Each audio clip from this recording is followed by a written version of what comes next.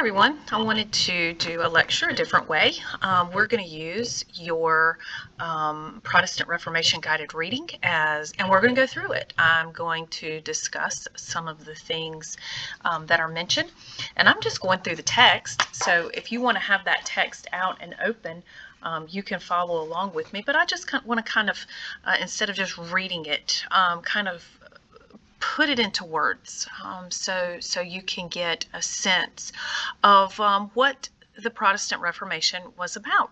And the first thing to understand is that people didn't, Martin Luther in particular, didn't just get tired of the church.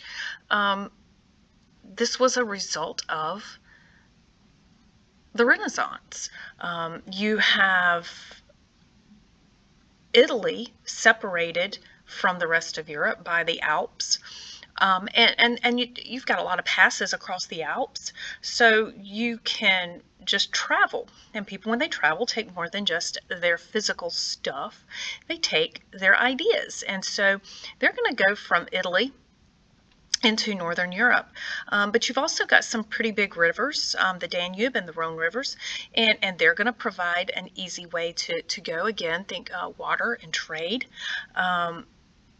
But you've got these ideas, all of those Renaissance humanist ideas, because that's the thing about this is humanism. And you'd had people who had come to Italy to study it, and they're going to take it back with them. You look at the increase in trade and commerce and the new wealth. And people can now afford a higher education. They can afford to go to these new universities, and they can afford to study all of this. You also add into that Johann Gutenberg, who created the printing press, and books are available and they're cheaper, and everything catches like wildfire, all of these ideas, and they spread. But humanism looked different in the North as it did in Italy. It not so much that it was different, but it evolved. You have new ideas coming into it, and that was from the Northern Europeans. So let's look at number one. It says the best known Christian humanist, he believed that the ideas of Christianity and of classical civilization could be harmonized, and he wrote The Praise of Folly, in which he helped prepare the way for the Reformation. And this is, and I'm going to type the answers here, and this is what you would actually write on the back, okay? I'm going to try to make sure it's in a different color so you can see it. This is Desiderius Erasmus.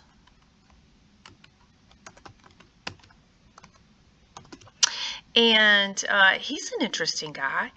He had entered a monastery, but he actually is going to leave so he could study the classics, which ought to tell you something. If in a monastery, they studied the Bible, and they, I guess, they prayed, but they weren't allowed to study the classics. And so he's going to leave the monastery so he could study the classics. And he's going to learn about the ideas of the Italian humanist. Again, those books. Thank you, Johann Gutenberg. And here's the thing. He is a Christian humanist. He didn't leave the monastery because he didn't believe anymore. He wanted to also look at the classics, Greco-Roman work. And so that's kind of what all of this was, this idea that you could harmonize Christianity with the Greco-Roman works. And he studied the Bible critically. By that I mean he questioned it. He didn't just accept it. He was very critical, not so much of what it said, but he looked at what it said versus the way the church lived. And so he is going to criticize not the Bible, but he is going to criticize the church. And he's going to say that they have moved away from the spirituality that they had, and that going back into the Middle Ages, that the scholars had made the Christian faith less spiritual, more complicated, a lot of ceremony. And it wasn't as simple as it should be. And so that's where the praise of folly comes in. He ridiculed, now, and that's important. Ridicule of the church was not allowed. He ridiculed ignorance and superstition and vice among his fellow Christians.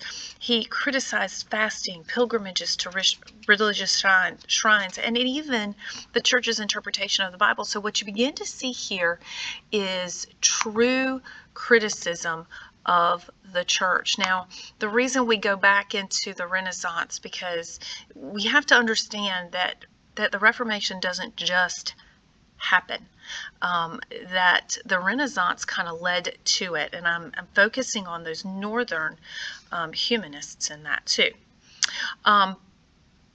Another northern European humanist was Thomas More, and he was a friend of Erasmus. And by the way, make sure you spell More correctly. But he had some similar views here, okay?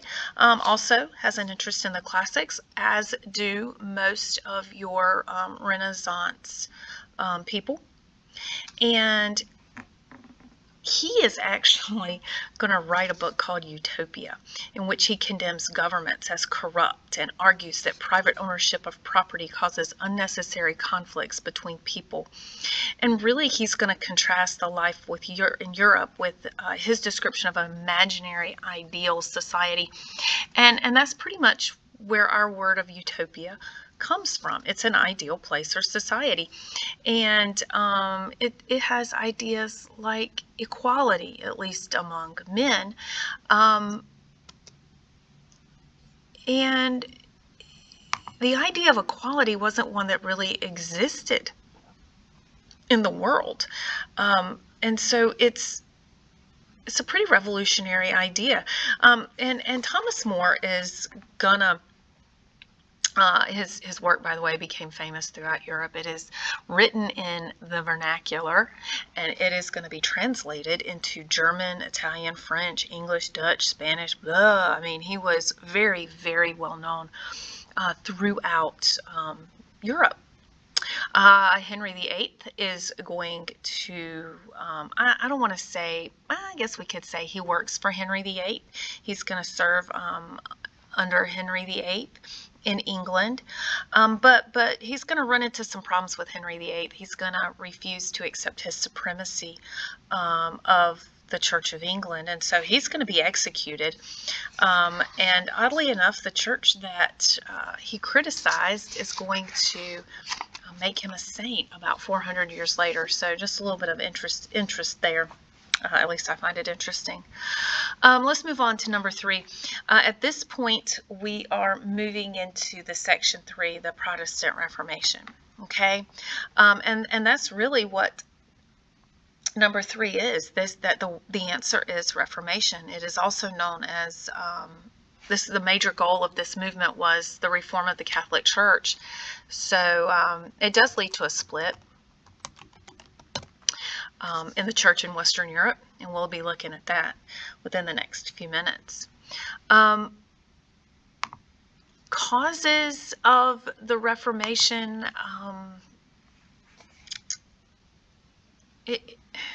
as most things do, it comes down to money. You've got a lot of these people, Erasmus and More, but others too, who felt like the church was more interested in its income than in saving souls. They felt like popes acted as political agents or warriors instead of spiritual leaders. There were some priests who did not behave appropriately. They did not act in a godly manner. They had vices. gambling. Some of them, even though they took vows of chastity, had mistresses. There are a couple of popes in that boat too, but they were not spiritual at all, and there was a lot of misconduct among the priests. And they began to focus, these Northern humanists began to focus on personal faith and spirituality. And again, that's a part of Renaissance thinking because of the individual. So again, keep in mind how all of this is related to that. So your first break with this is going to take place in what is today Germany. Now, Germany at this time was not unified. There were about 300 independent states throughout what we know as Germany today. And they'll unify in the 1800s and the 19th century. But before that, you have all of these independent states, and that's going to be important with what we're getting ready to talk about.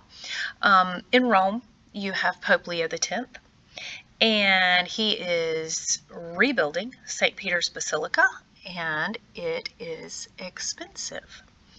And he's going to send Johann Tetzel to this area of in the northern German states to raise money. And what he's going to do is he's going to begin to sell indulgences. And this is something that had existed anyway as a reward for pious deeds, but now what you can do is if you want forgiveness, you can buy it. So the church was raising a lot of money by selling forgiveness, okay?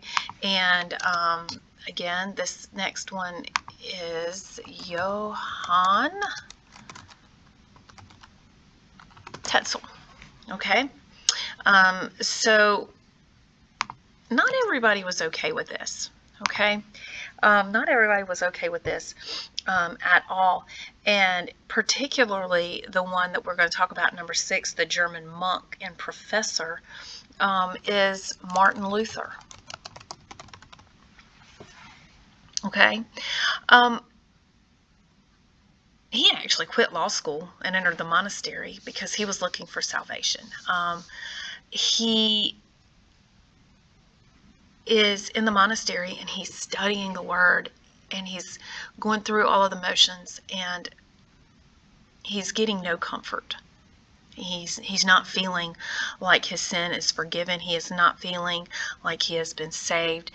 He did everything. He did everything. He obeyed every law of the church, but there was no comfort. And so what he's going to begin to do is he's going to really begin to delve deeply into the Bible. And he's going to receive a revelation. And this later becomes known as Lutheranism, and I think that's one down here, number 10. I'll go ahead and put that down there. This is Lutheranism, but he is going to come up with this revolutionary idea. He is going to realize that ceremonies and good deeds are not what save you. The only thing that really counts is faith in God.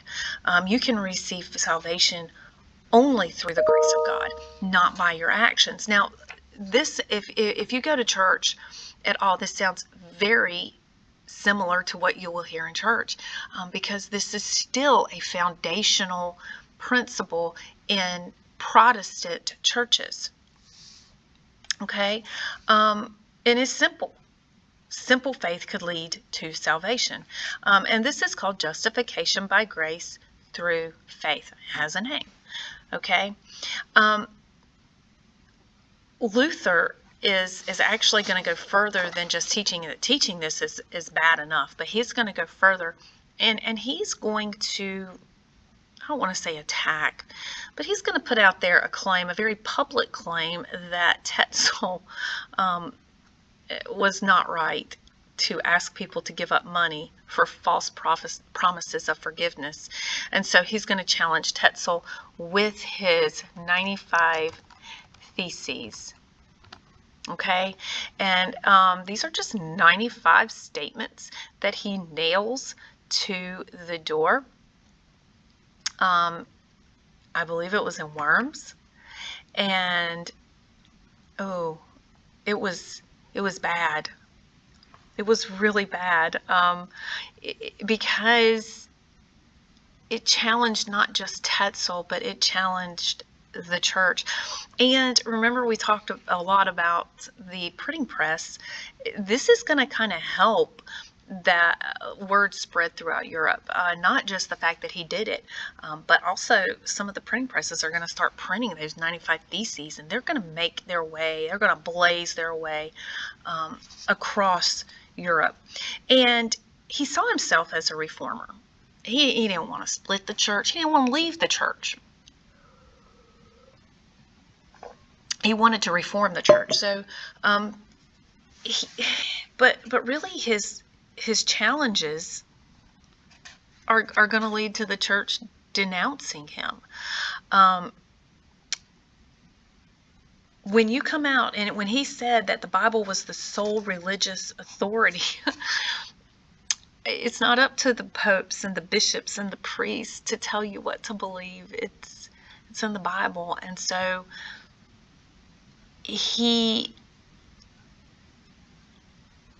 I'm trying to think of the best way of saying this. He basically said that they're not as important. And these were very powerful men. The church was so powerful. We talked about that with the Middle Ages, the power of the church. And here is one man, a monk, challenging that. So yeah, it was huge. It's like a big explosion going off. Luther actually believed that the church was a priesthood of all believers. So he's gonna use that printing press. He's gonna take advantage of it. And he's gonna spread his ideas, and he's gonna continue to attack certain church practices and approaches. Pope Leo X is going to declare him a heretic. He's going to be excommunicated from the church. In other words, he's kicked out of the church. And in many ways, he becomes an outlaw. He becomes an outlaw. I don't know of any other way to put that.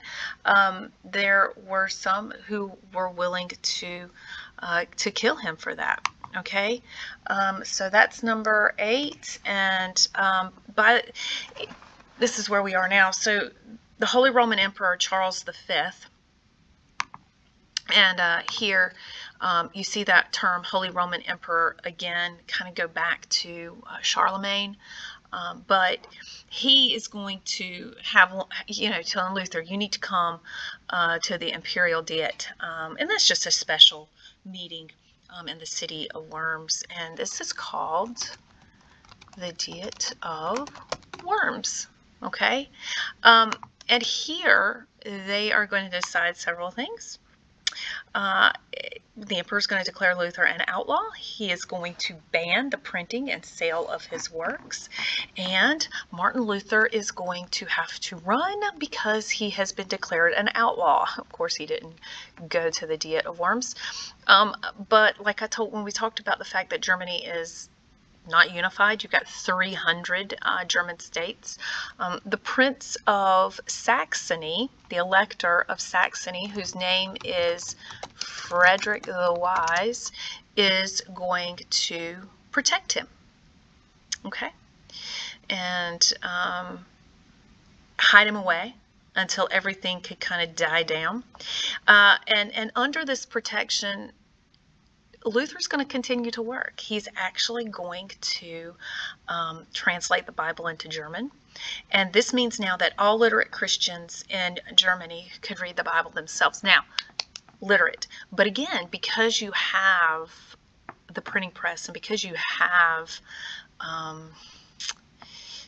the availability of these books, you're going to begin to see the spread of literacy. Remember, we talked about that as one of the things about the Renaissance.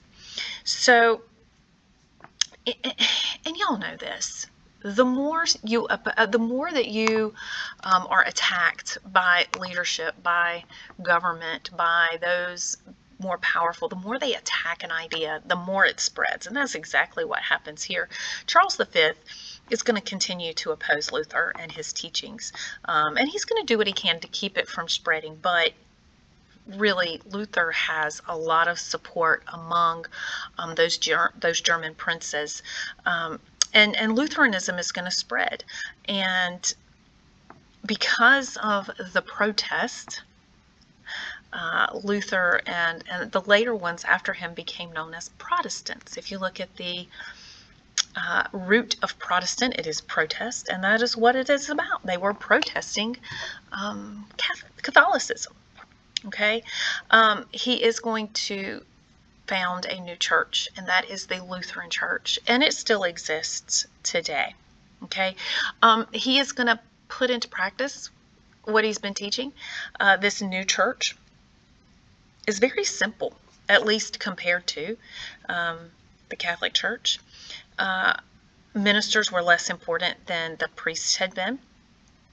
And Christians themselves, according to Luther, are very capable of interpreting and understanding Scripture for themselves. And this is going to come back as Protestantism spreads. This becomes a huge part of the founding of America. Okay? So Germans aren't alone. Okay, I missed a whole part of this. No, I'm good. But Germans aren't alone in wanting a simpler faith, okay? And so a lot of your German rulers are going to establish Lutheranism, the Lutheran Church within their states. Now, this is going to put them against Charles V. And initially, he can't do much about it because he is fighting the Ottomans, but he is finally going to begin to turn his attention to the Protestants in 1546. And he is going to send his armies against the Protestant princes in Germany. So we're entering into a period of religious wars.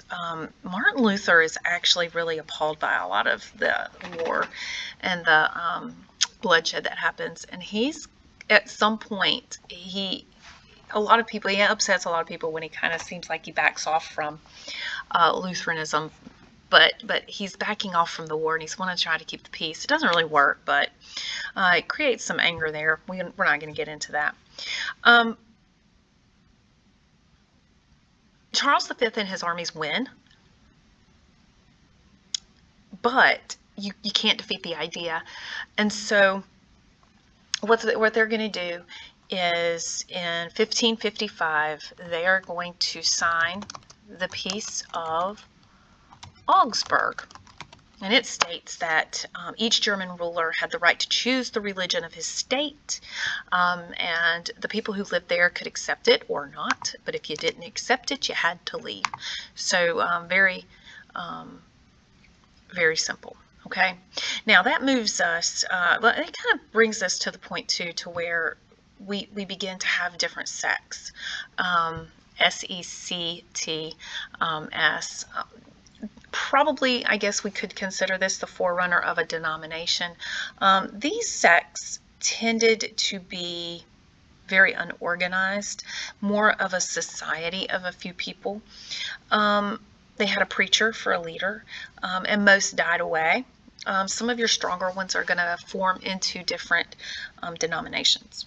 Okay, a different moving away from Germany is the split in England, because it happens differently. This is a political move here, and Henry VIII is married to Catherine of Aragon, and she has birthed a girl, and she has not given him the male heir that he needs.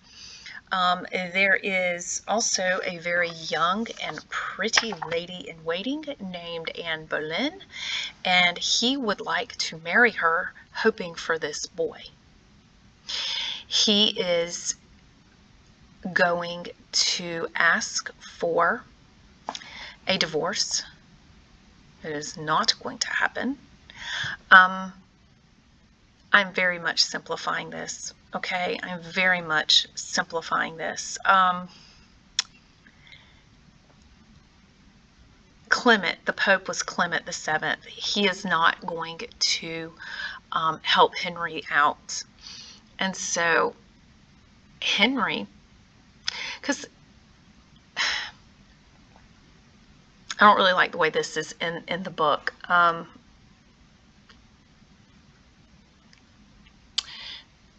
don't like the way this is. I'm not going to get into it any more in depth. I'm just going to say that Henry was unhappy that he was not given what he wanted by the Pope, and so he is going to withdraw England from the Catholic Church, and he is going to create, it is called the Church of England, but its official name is the Anglican Church, okay? Church of England, Anglican, okay? As I said, this was political. He immediately seizes all of the Catholic Church property. He is going to take their wealth, their gold, and he is going to put it in his treasury. So it's political. This was not, he had actually supported the Catholic Church against Protestantism, against the Reformation. But when he didn't get his way, he changes his mind, if this makes sense. And again, like I said, it's political. And he's going to take a lot of the church property, all of the church property. He's going to take all of the church property. And a lot of Catholics are going to be forced underground. It brings in a time of turmoil, of religious turmoil, to England. And they're actually going to have a few civil wars over this also. Here's a few things to note about the Anglican Church. They keep a lot of the Catholic ceremonies. That's why I said this was not a religious split. This was a political split. So they're going to keep a lot of those ceremonies in there. This is actually too going to pave the way for the Protestant Reformation in England, and we'll get more into that later. Okay. Not dealt with Protestantism in Europe, heading back, and in particular we're going to look at Switzerland. Okay, in particular we're going to look at Zurich. The priest there was Huldrych Zwingli. Ooh, I misspelled that. H-U. Okay. And he's going to introduce some reforms that lead to a split in Christianity in Switzerland. And I'm not really going to focus a lot here. He knew Luther. They had discussed things. They agreed on a lot of things, but they didn't agree on everything.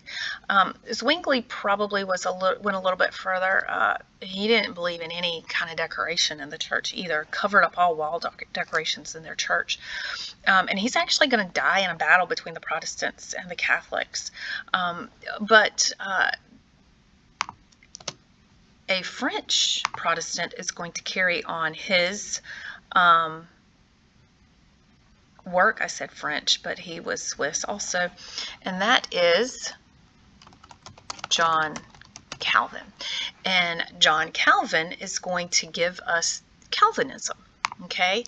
And probably one of his, and this becomes a very popular belief throughout the Protestant community, is the idea of predestination. And this is the idea that at the beginning of time, God had decided who would be saved. Those who were predestined or chosen beforehand for salvation were called the elect, and they formed a special community of people who were expected to follow the highest moral standards. And these standards placed great emphasis on self-discipline, and the individual was expected to be completely dedicated to God's wishes. So I just read to you what predestination was, and it is on page 366 if you want to go back and look at that. But again, this idea takes out of the mix the priest. and people based it on a feeling. I'm not going to get into the theology behind predestination, but it's an idea that's still around today too. You've got those who believe in predestination in churches today too. In 1536, Calvin is going to move to Geneva, Switzerland, and I again am misspelling things today. And it is going to become a center of Protestantism. In fact, it's going to become a theocracy. And by a theocracy, I mean it is going to have a religious government. And it is a strict government. And you see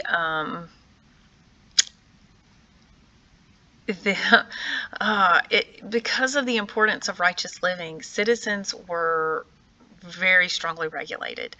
They couldn't play cards, they couldn't dance, they couldn't curse, they couldn't dress elaborately. If you broke the laws, there was a lot of punishment involved. The stocks, and you would think that people would hate this, but really they were all on board, and this appealed to them.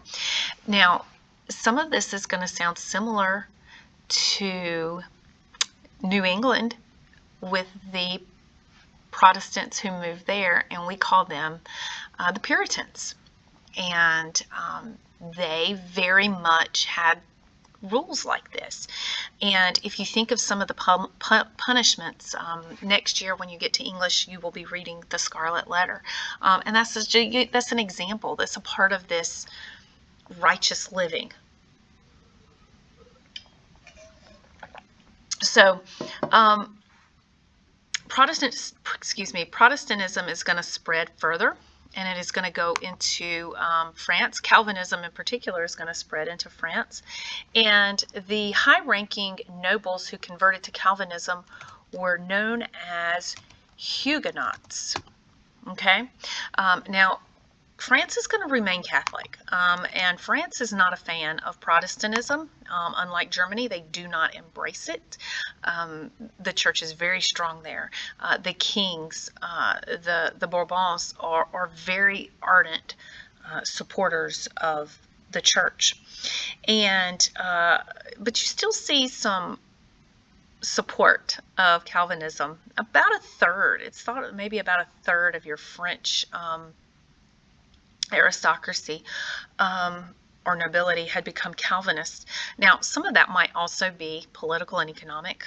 The church was very powerful in France, and so this was a way, possibly, I'm not saying that they did not have real faith, so I'm going to back up on that, but I think some of that was quite political, but it was also detrimental. In 1562, the Huguenots are going to be attacked, and there's going to be a series of very bloody civil wars in France with the Catholics. And in 1598, King Henry IV issues the Edict of Nantes, and the Edict of Nantes basically gave the Huguenots the freedom to worship and some political rights, not a lot of political rights. The reason why you see the Edict of Nantes is, believe it or not, Henry IV was Huguenot.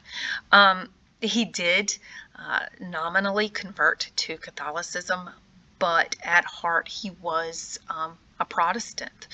And so that kind of helps give the Huguenots, kind of gave them a little bit of the help that they needed there for some freedom of worship. Now listen, Huguenots also immigrated to America. They came in through Pennsylvania, and then they moved down to South Carolina. There's a fairly large Huguenot population that moved to South Carolina. There still exists in downtown Charleston a Huguenot church, and probably one of our most famous Huguenot citizens of South Carolina was Francis Marion the Swamp Fox. He was even then a Huguenot. Just saying. Just to let you know that this reflects on U.S. history. Okay, I don't want you to kind of think that Protestantism didn't spread further. You do have some Calvinist minorities in Poland and Hungary, Eastern Europe. You have a lot of Calvinists in Scotland, Northern Netherlands, and of course in the German states.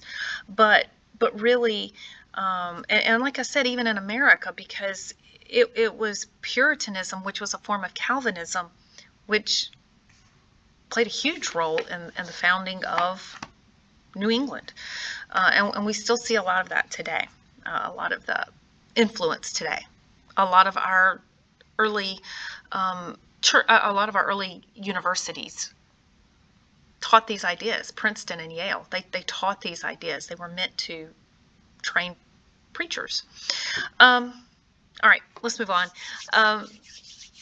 Getting into section 4 now. This is the Catholic Reformation, and another name for the Catholic Reformation was the Counter Reformation.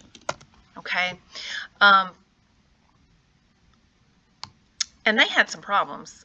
They had some real problems to deal with. Finally, the church realized Protestantism is a thing and it's a threat to us. Erasmus, even though he was doing it within the church, his criticisms had been, just kind of whatever, ignored.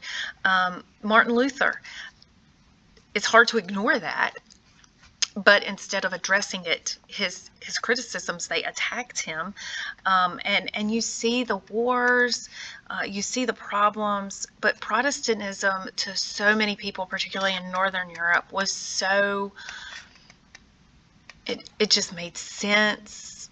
It was so much simpler, and the Catholic Church was losing people to Protestantism. So as the Protestants gained ground, the reformers were finally able to convince the Pope that, hey, you need to do something. We need change. And so that's where this Counter-Reformation comes in in the 1530s. It's an attempt to return the church to an earlier time where they emphasized the spiritual. Let's make our doctrines more clear.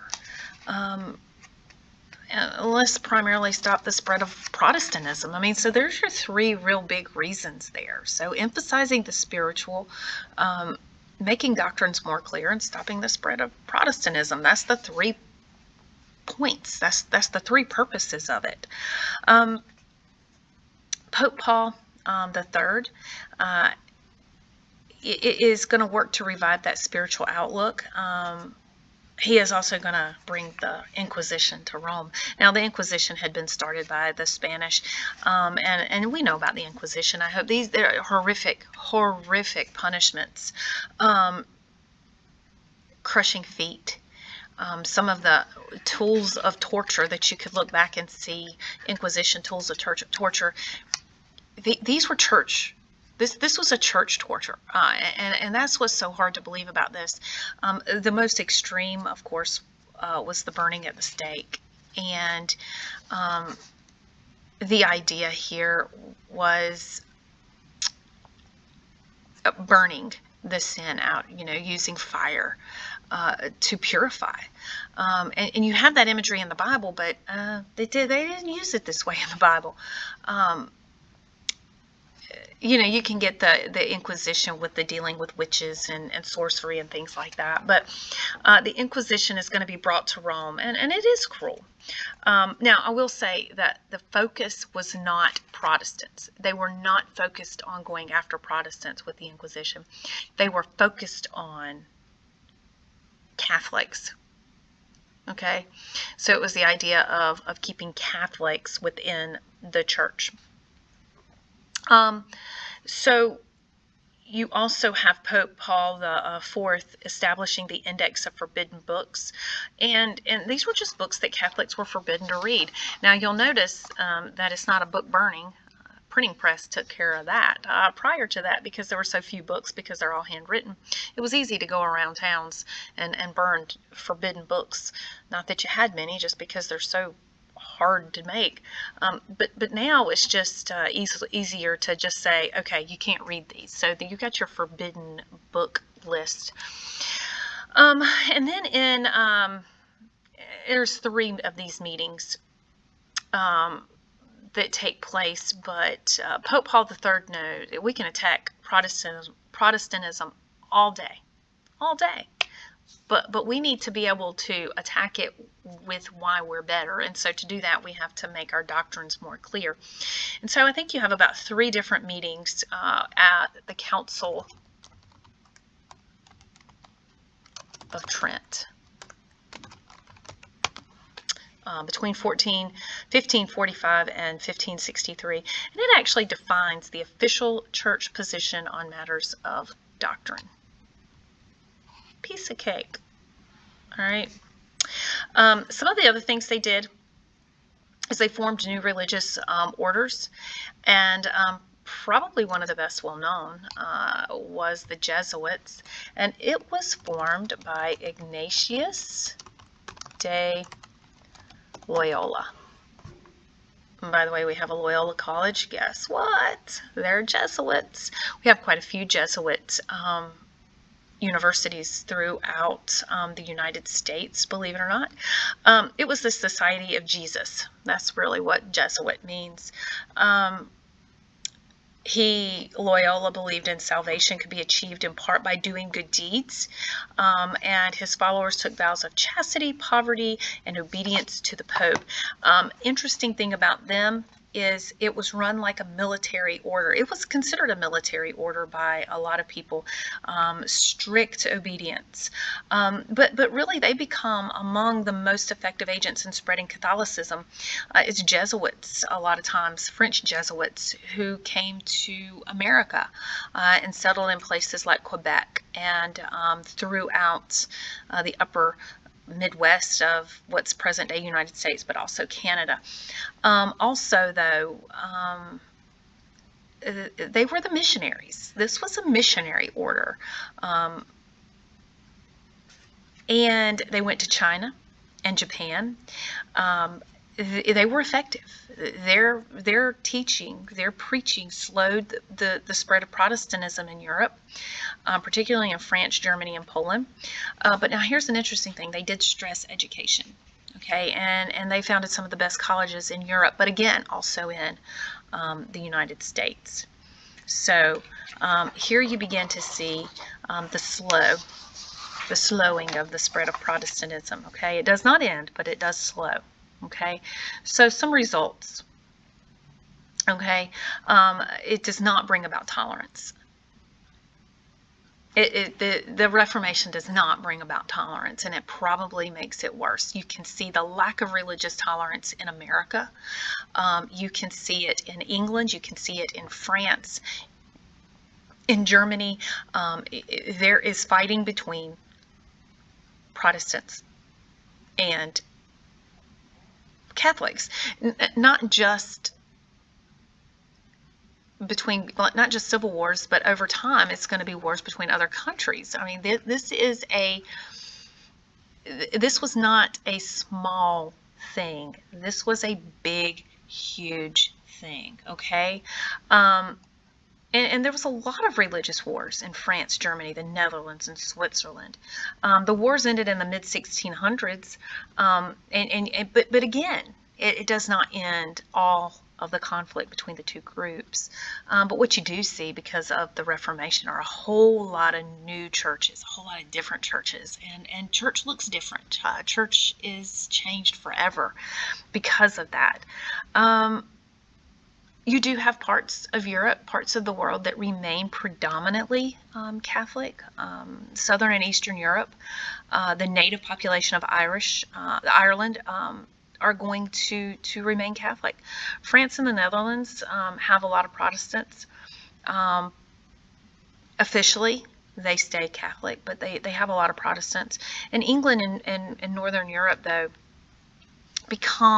you begin to see a state-backed Protestant church. In other words, the official religion is some form of Protestantism. Another strong result of the Reformation was interest in education. I talked about those new universities, but it's more than just the fact that we have new universities. It's the fact that we have new universities that are teaching that humanist thought. These are the universities that give us Thomas Jefferson, John Adams, Benjamin Franklin, America's leading men, our founding fathers. They were a result of the universities that come out of this time period. But again, not tolerance. Not tolerance. But what we also see as a result of the Reformation was an increase in the power of the national governments and a decrease in the power of the Pope. So the church loses power and the state gains power. And our final question here, the name of the powerful office set up within the Catholic Church to root out and punish heresy throughout Europe was the Inquisition. Okay, now I have given you the answers. I'm going to go back through and I'm going to let you see it. And that way, if you need to, you can pause and copy.